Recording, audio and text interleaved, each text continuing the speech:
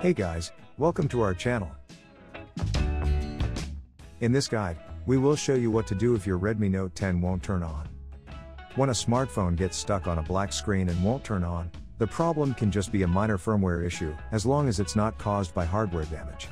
In fact, you may only need to do one or a couple of procedures to fix this.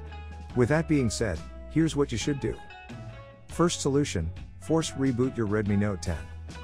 If there are no visible signs of hardware damage, then your Redmi Note 10 may have powered off due to a firmware crash.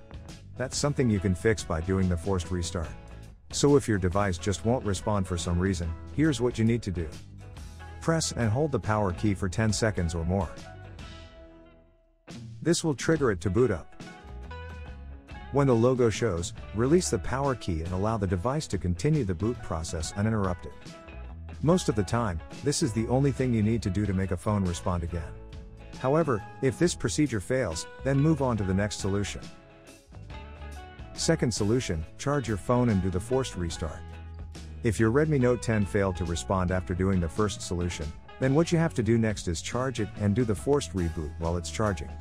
It's possible that the battery was drained and the firmware crashed just before the device powered off. So here's what you should do. Plug the charger to a working wall outlet. Connect your phone to the charger using the appropriate cable. Regardless of whether your Redmi Note 10 shows the charging sign or not, leave it connected to the charger for at least 5 minutes. Now while the device is still connected to the charger, press and hold the power key for 10 seconds or more.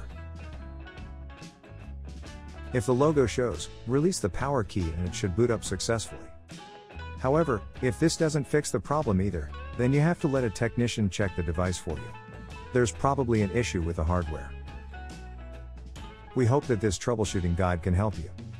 Don't forget to subscribe to our channel and make sure you enable the notifications so that you'll be notified when we publish new videos. Thanks for watching.